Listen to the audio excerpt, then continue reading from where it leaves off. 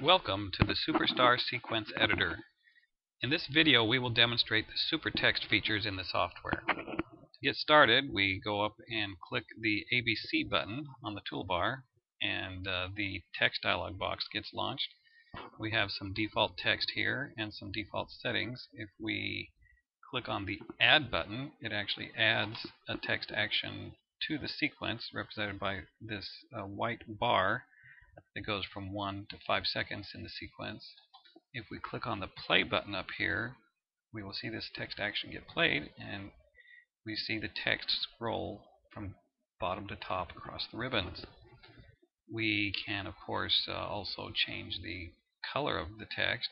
As I change these color controls, it changes the color of the preview. To change the color of the text action, I click on Modify. The bar up here becomes green. I click on Play, and of course green text now gets scrolled from bottom to top across the ribbons. We can change the rotation and the direction of motion. Here we'll change to 270 degrees, and I'll click on Down, Modify, Play, and now we see green text going from top to bottom. We can also choose rainbow colors. I click on the rainbow button, and now we have rainbow text. Modify, Play, and now we get rainbow text scrolling down across the ribbons. We can also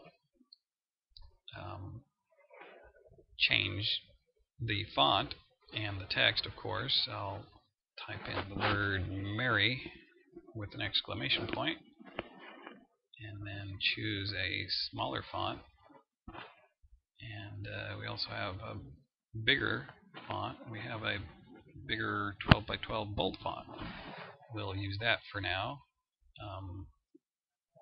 And let's say we don't like the way this exclamation point looks. We actually can change the characters within the font.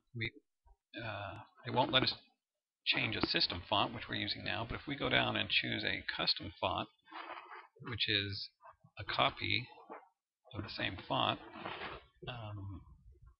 we can click on Font Character Entry, and now we see that we can display each one of the characters individually here. We're going to do the exclamation point. Right now it has a character cell width of 4. We will modify that to 6 to give us some room to make a bolder, fatter exclamation point. So I'm going to draw some new pixels here, like this. And now we have a bolder, fatter exclamation point. We click on Modify, and then Save. We go back to Text Action Entry, and voila, we see our bolder, fatter exclamation point. And that's the end of this demo. We've illustrated some of the basic features of SuperText. You can try out some of these features yourself by going to www.superstarlights.com and downloading the free demo. Thank you for your time, and have a super day.